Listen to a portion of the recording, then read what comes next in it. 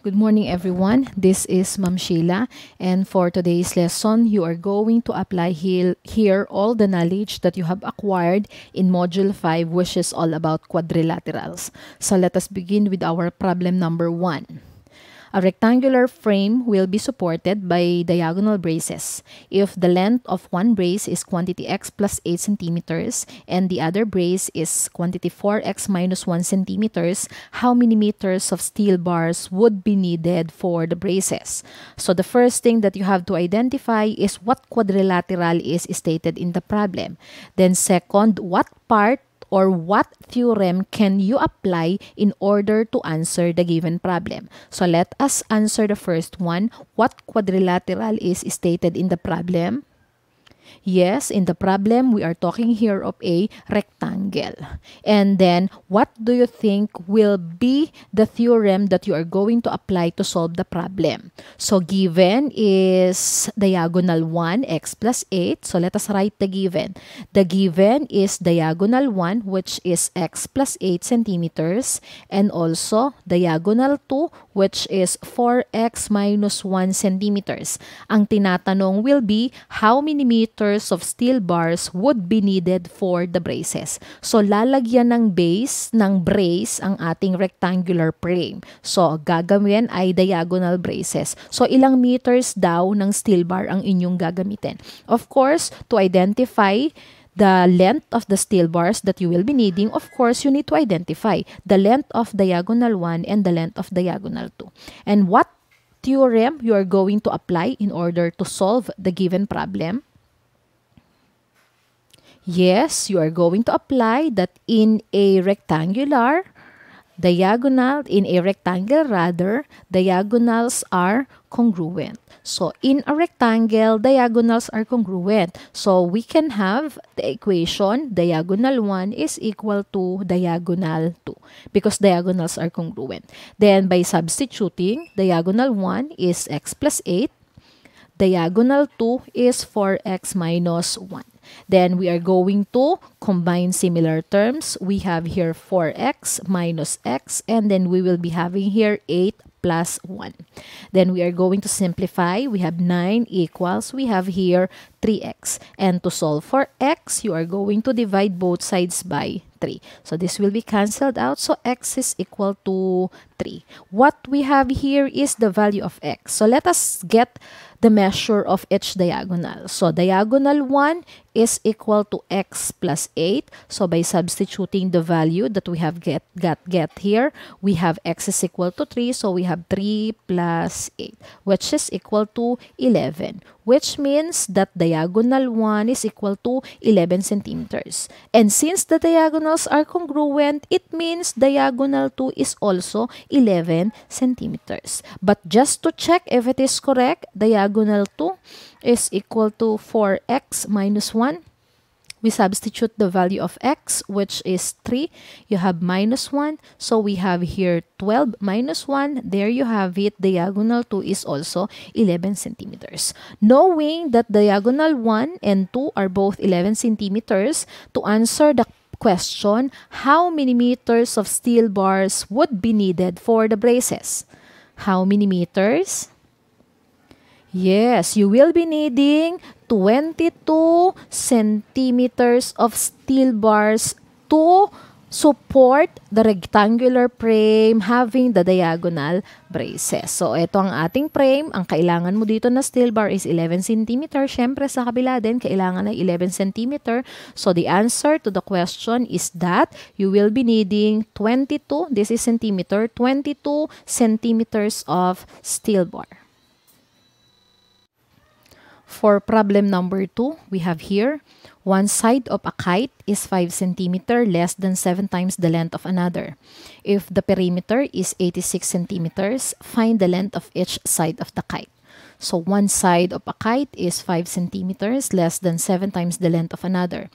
If the perimeter is 86 centimeter, find the length of each side of the kite. So, again, what quadrilateral is stated in the problem? This time around, we are talking here of a kite. Now, anong part ng kite ang ating pinag-uusapan? we are talking here of the side. Actually, hinahanap yung length ng each side of the kite. So, ang given is the side. There are two sides here. So, if we have a kite, by definition, okay, this is our kite, which means these are congruent. So, if this is S sub 1, this is S sub 2, then S sub 1 is equal to S sub 2. This is our side 3. It is congruent to our fourth side or side 4. So, we can say that side 3 is equal to side 4. So, let us identify what is our S sub 1 and what is our S sub 3.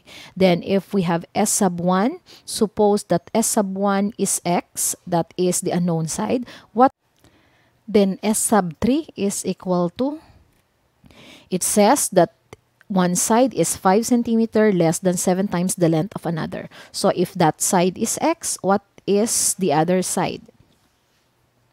The other side will be, correct, it will be represented as 7x minus 5. So, 5 centimeter less than 7 times the length of another. Now, what theorem or what concept you are going to apply for us to answer the given problem? Yes, the definition itself. Aside from the definition itself, that the two consecutive sides here are congruent, itong dalawang to, we can also use or apply the perimeter. So, how do we get the perimeter? It is the sum of all the sides. So, pag kinuha natin ang perimeter ng kite, that is S sub 1, side 1, plus side 2, plus side 3, plus side 4. And then substitute here, our perimeter is given, which is 86 centimeter. Now, we have side 1. Side 1 is given, which is X. And as you all know, side 1 is equal to side 2. So, we can write is at 2 S sub 1. Dalawang S sub 1 kasi equal ang S sub 1 and S sub 2. In the same manner, you are going to add dalawang side 3, which is 7x minus 5. Where did we get this again? Yes, our side 3 is 7x minus 5. Since sa kite, equal yung side 3 at side 4, kaya meron tayong twice ng 7x minus 5. Then, if we simplify, we have 86. Okay. Our side 1 actually is x. So, we have 86 equals 2x plus, substitute or distribute rather, we have 14x. 14x minus 10. Then, we have here, this is 10. We have here 86, APE. We have plus 10 equals 2x plus 14x is 16x. To simplify, this is 96 equals 16x. Then, to solve for x, of course, you need to divide both sides by 16. And 96 divided by 16 is 6. So, x is equal to 6. Ang nakukuha pa lang natin is the value of x, which is 6. Since S sub 1 is x, ibig sabihin S sub 1 or side 1 is 6 centimeters. And since S sub 1 is equal to S sub 2, it means side 2 is also 6 centimeters. And then if we get S sub 3, the side 3, okay, this is side 3. And then side 3 is equal to 7x minus 5. And then the value of x is 6. So 7 times 6 minus 5. So we have here 42 minus 5. And what is 42 minus 5? This is 37 centimeters. So side 3 is equal to 37 centimeters. And also, side 4 is equal to 37 centimeters. If we are going to check, so we have 6 plus 6, that is 12. And then 37 plus 37, this is 4. So we have 74. And if we add it, 12 plus 74, it is equal to 86, which is the perimeter of our kite. I hope you get it. For our last problem, we have here the length of one of the bases of a trapezoidal frame is 16 meters and the other base is 11 meters, less than twice the length of the other base. If the available string is 18 meters, the question is, would it be enough to be tied on the midpoint of each leg of the frame? I'll read again.